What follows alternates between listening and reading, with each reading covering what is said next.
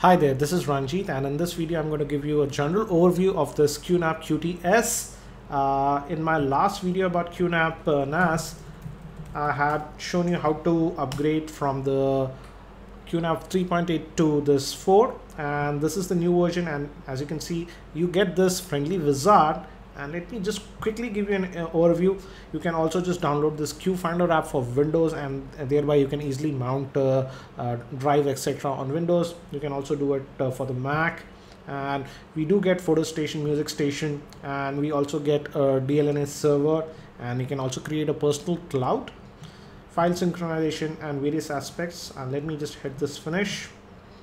And you can go back, and if you notice, the interface now for this QNAP QTS is very clean, and you do have multiple screens like this. You can navigate by clicking here, and we do get, this is the dashboard, and this gives you a overview of your NAS, the health of your drives, and what's going on with your NAS. If you have any errors etc., they'll be displayed over here. So very nicely done, and the interface looks very modern. And if you click here, you get access to all the common applications that you have. But if you notice, you can also, we also have icons over here. And let's say you want to move one of the icons here, you just grab it and you can pull it and drop it here. And now we have created a quick icon. We can also group the icons. For example, let me group both these. You can just drag this over here, and now you can group it like this. So again, it offers us a lot of functionality. You want to remove it, you just go here and pull it back. You can easily also remove the icon, just right click it and remove it. And I would say this new QTS simplifies the NAS layout a lot, and it's very easy to operate. And from here, if you click here, we do have desktop preference. Right now it's in the small thumbnails mode, but if you want detailed instructions about it, you can click that, and now it gives you an overview what all these applications are doing. Let me just go back to the small thumbnail. We can also go to the tab mode or the windowed mode, and here we have help, and this you can use to access the help, and this is the generic search, and you can directly search for anything on your NAS from this option. If this is the admin panel, you can log in and do all your stuff. If you have any notifications, they'll be displayed over here. And if you have any external devices like, let's say, portable hard drives etc., they will come on over here. Again, you can open up any application. Let me show you the same now.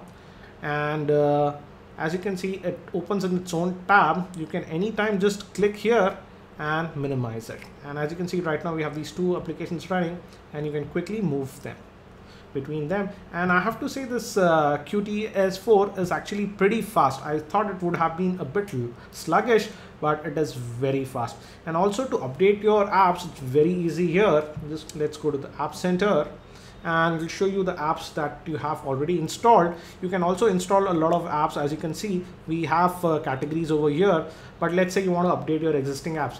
For example, this photo station is not yet updated, and to update the same, you just click here and it will quickly update it.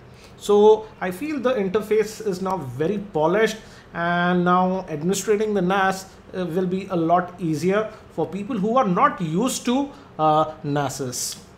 But if you want, you do get all the functionality. For example, if you can go to this control panel, you do have all the options that were there earlier, so you're not missing anything, but just it simplifies the process, I would say, and the presentation has been improved a lot.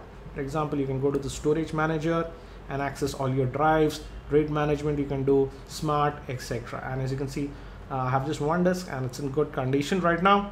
You can again dwell into this, and you have all the options that were there. So so it's not like QNAP has removed the options, but they have just polished the interface, and they have made it a lot easier for people who are new to this NAS. Also, if you just go here, you see these are actually shortcuts. You can click this, and you can now download the QNAP mobile apps that are available. Again, you have the utilities also, and you can use this to expand the functionality of your NAS. So I would say this QTS update is a very good update for your QNAP NAS. I always like the QNAP, in terms of functionality, it had everything, but just the admin interface was very outdated. But now with this QTS4, QNAP has fixed it. So again, that's it for now for this quick overview of this QTS4. If you found this video helpful, I'll appreciate if you can click the like button. That's it for now. This is Ranjit, and I hope to see you in my next video.